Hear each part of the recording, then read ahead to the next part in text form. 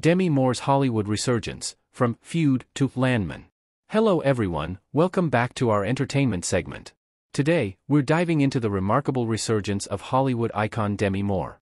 After gracing our screens in iconic films like Ghost and A Few Good Men during the 80s and 90s, Demi Moore took a step back from the limelight. But now, she's back with a bang, securing pivotal roles in some of the most anticipated projects of recent years. Capote vs. the Swans. First up, Moore shines in Ryan Murphy's Feud, Capote vs. the Swans, portraying the complex character of Ann Woodward, a former socialite embroiled in scandal. Moore's portrayal adds depth to the narrative, shedding light on a captivating chapter in New York's history. Landman.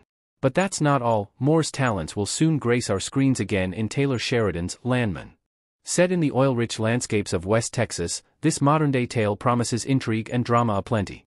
Moore's role as Cammy, the wife of a powerful oil magnate, adds another layer of intrigue to this gripping series.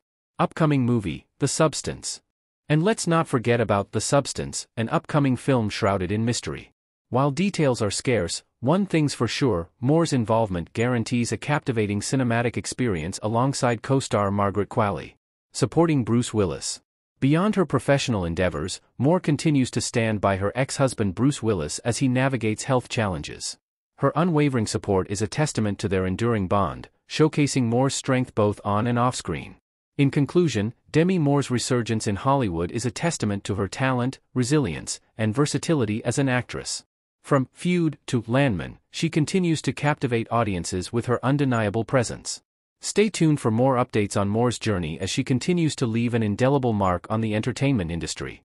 That's all for today, folks. Thanks for tuning in.